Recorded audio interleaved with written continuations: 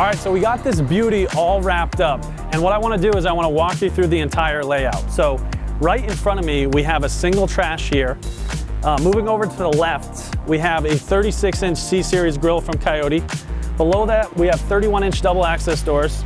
You can use those to store propane tanks and whatnot. And then moving to the left, we have a 21-inch outdoor rated refrigerator.